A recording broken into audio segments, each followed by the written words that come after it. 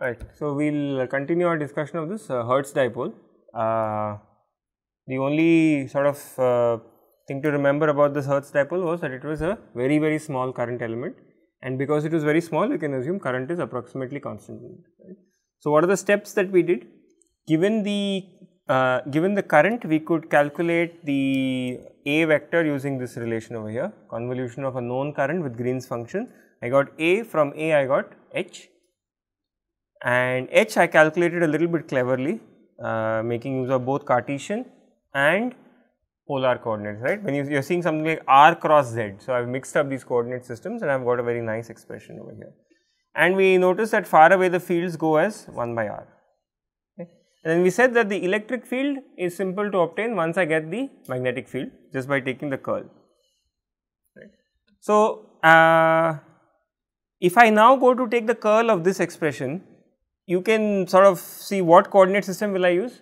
Spherical, right, because it has r, theta, phi, everything is there inside it. So, spherical is the best thing. Do you think it will be a very beautiful expression?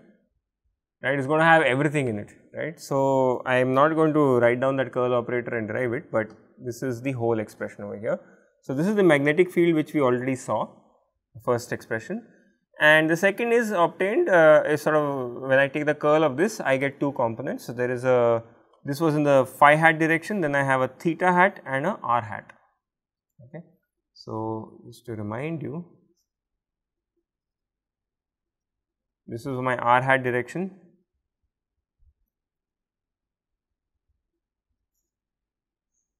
right, which way is, this is my theta and this is my phi. So, theta hat is pointing downwards over here and phi hat is which way? Into the board, right. So, this is my phi hat. That is what this coordinate system looks like.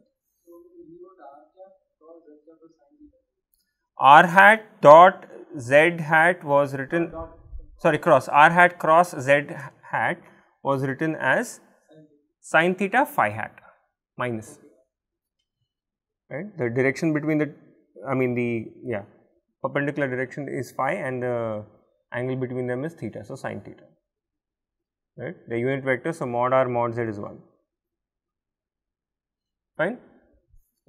So, this is the expression you get. You notice that the expression for the electric field is fairly sort of scary looking, but this is the exact expression.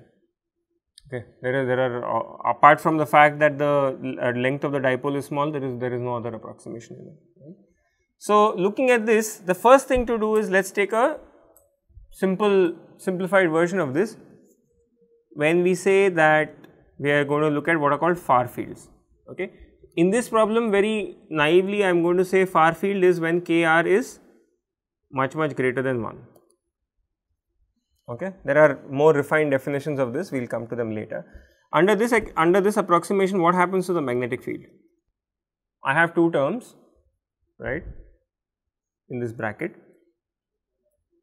I will just keep the first term because kr is much greater than 1, right. So, in that case, the magnetic field magnitude becomes, I mean 4 pi is j k, right, e to the minus j k r by r sin theta phi hat. What happens to the electric field?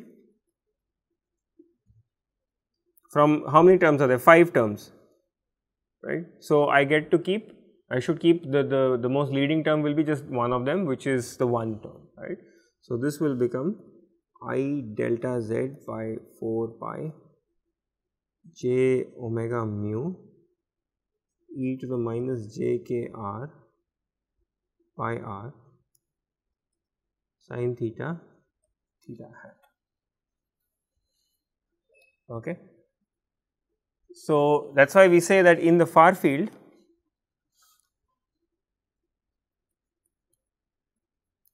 the fields are going 1 by r, right, in amplitude at least, as a function of r, it is going as 1 by r. Okay. So, we have already made one comment about how this is different from your Coulomb's law, right. Okay. Anything else that you can notice from here? there is a lot of interesting physics happening over here. So, what is it saying? When I go stand far away from the source, what do the fields look like? So, which way will the pointing vector be? So, pointing vector S is defined as half of E cross H star, H conjugate, okay, in phasor. So, which way is my pointing vector? R cap, right. So, my pointing vector is along r hat and my electric field is along theta hat, my magnetic field is along phi hat. What kind of a configuration is this? What does it remind you of? It reminds you of TEM. Yeah, it is a transverse electromagnetic wave because the electric field and magnetic field are perpendicular to each other and they are perpendicular to the direction of power transfer. Isn't that also the case in a plane wave? Yes, right. So, this is your TEM wave. No component of electric or magnetic field in the direction of propagation. So, this is the simplest kind of wave that we have studied, right. In fact, it looks identical to the 1D plane waves we have studied. Only difference is that there is a 1 by r in the denominator, and so we call this a 3D plane wave. Right. So, what do you expect will happen to this pointing vector? We already noted that it is going to be in a direction in the r hat direction, in the r hat direction. What will be the magnitude? So, there is going to be a half, this whole thing is going to be there I delta z by 4 pi, okay. J into minus j is going to give me plus 1, right. So, I am going to have a k omega mu, right. So, k omega mu, what else? Pardon me? H conjugate, that is why j becomes a minus j, whole squared, correct. And sine squared theta divided by r square in what direction? R hat direction, right. I think I have got all these terms. Right. Now, so I have got a power that is going as 1 by r squared, okay. So, you should keep this in mind. This I have derived for a Hertz dipole, but this is true for any antenna structure in general.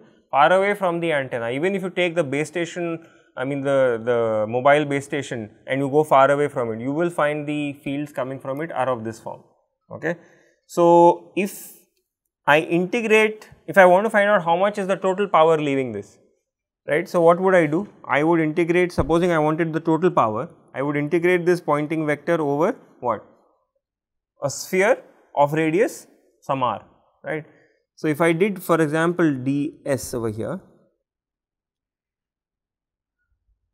so you can do this calculation, right. This is not a very difficult calculation. Find a surface element on a sphere and integrate. This is going to be a what is your ds over here? Okay, little bit more generally, r dr r sin theta d theta d phi, right. So, when you integrate this for constant, over, you will get 4 pi r square, which is the surface area, right. Sorry, there is no dr. So, it is going to be r squared sin theta d theta d phi. Right. So, when I integrate this over the surface, what will happen to the r square term? Cancels off. So, the answer, we can do this integration, but it is not very interesting, right. The answer is independent of r. So, what does that tell you? No matter where, this is also makes physical sense. No matter where I integrate from, the power leaving the sphere should not change, right. So, that is what I get. This is just confirming our intuition, because a sphere encompasses the entire 4 pi steradian. So, the power, if I calculate, because it encloses the dipole, whether I integrate here or here, the power that is leaving the surface is going to be the same. Power density on the sphere will be different. That is captured by S, and you can see as you get closer at smaller r, power density increases because it's 1 by r square, right. The other thing to note over here is this S expression over here, it is purely real. Even though there was a good chance that something could have become imaginary over here, because there are all these j's and so on in the field expression. This is purely real, right. So, this is it's what circuit element has purely real power dissipated in it? Resistor, right. So, this is like the if you wanted to make a circuit equivalent of it, it's like power that is going in through a resistor. It's once it goes, there is no way to recover it, okay. So, this is also called, so these are called radiation fields, and this is called radiated power.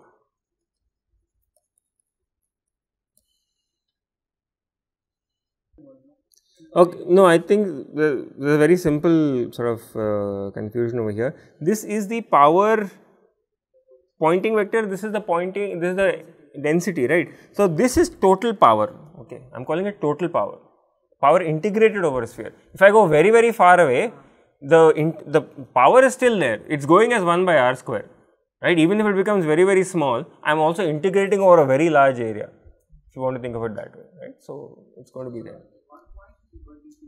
Pardon me? Yeah. Yeah. So, if this is my antenna over here, there is some power over here. If I go further over here, right. So, the power is this, I mean, let us say a pointing vector. The pointing vector is going as 1 by r square, right. So, it is going to drop. So, it's low over here, it is even low over here. Power is dropping, that is okay. But now, if I integrate over this whole thing over here, I get the same number.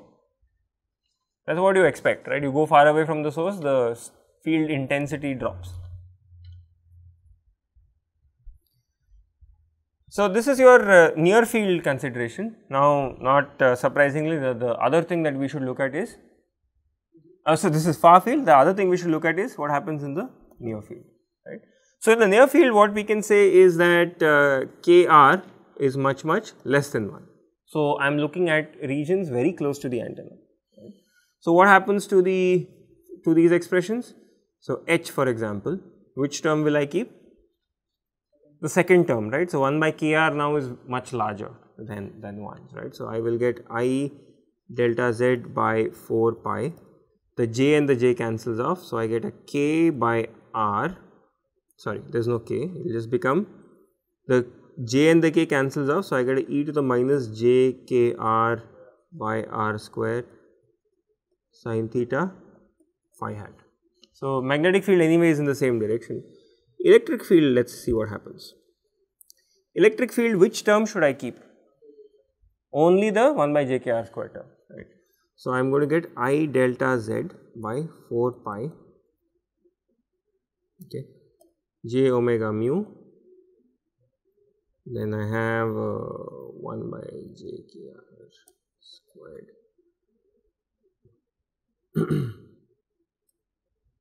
sin theta theta hat,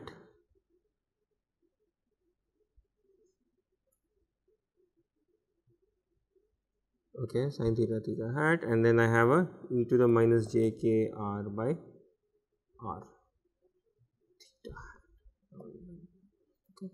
And one more term is there, this is new. So, I have a j omega mu, then I have a 1 by j k r whole squared, I have a cos theta along r hat direction and e to the minus j k r by r, okay.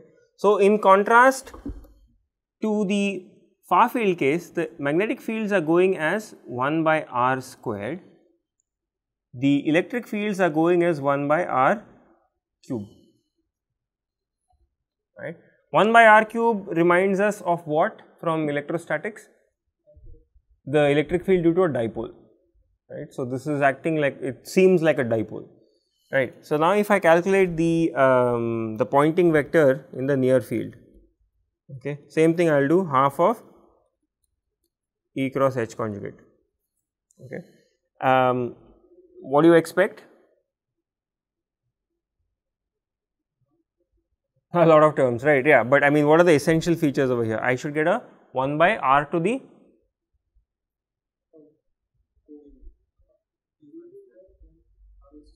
5, 1 by r 5. What directions will I expect? So, there is a theta cross phi. Theta cross phi is going to give me a r cap, right. So, I am going to have sine squared theta r hat, and then I have r cross phi, which is going to give me something along theta, sine 2 theta, because cos theta into sine theta along theta hat, and a bunch of constants. Okay. Which are not so important. Well, what is important about these constants, let me just write it over here, is that this has a j into something. Okay. You can see that because E cross H conjugate, E, both the terms of E, they have a j, H has no j, right. So, one j term is going to remain over there, right. So, what are the key features is 1 by r 5, then it is purely imaginary, right. So, this is different from your previous case. So, these are called your reactive fields.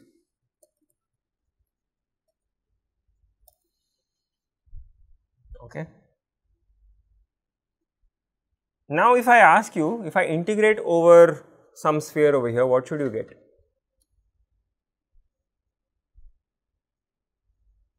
Will it be r dependent or not? So, it should be 0. Why should it be 0?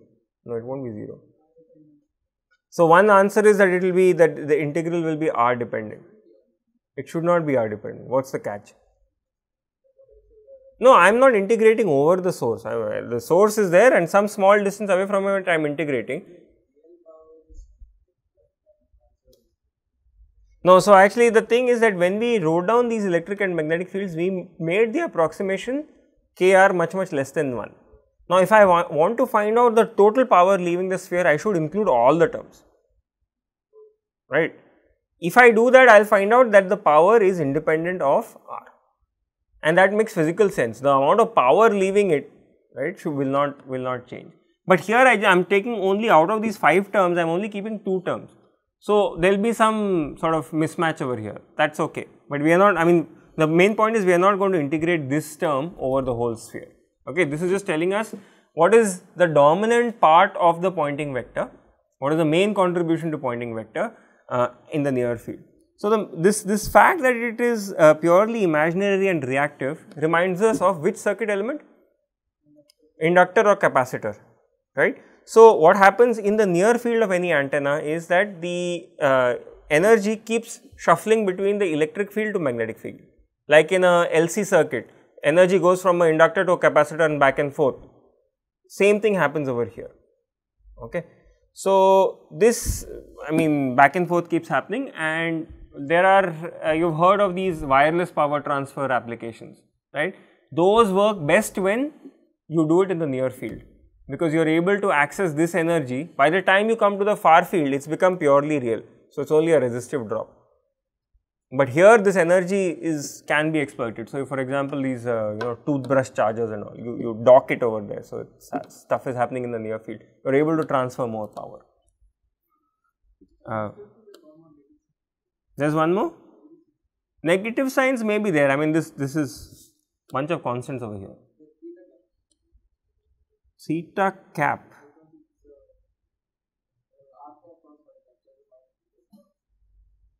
It is r cross phi, right. So, r cross, that is minus theta, right. So, there is a minus theta.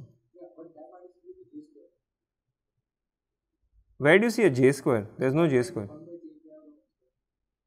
Oh.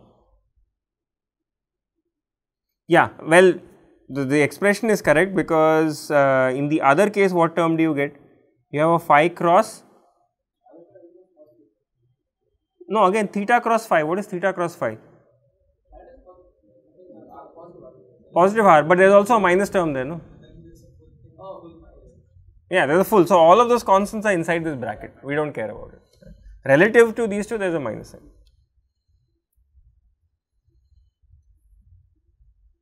Okay, so reactive fields and energy is transferred between the E and H fields. Yeah. The total power is going to be conserved. Yeah, the actual pointing vector will be conserved regardless of what R you choose to integrate. Okay. So, in a course on antenna theory, we would spend a lot more time deriving this and understanding all the features. We want to sort of get to the CEM, Computational Electromagnetics part of it. So, this is just by means of giving you some introduction to it.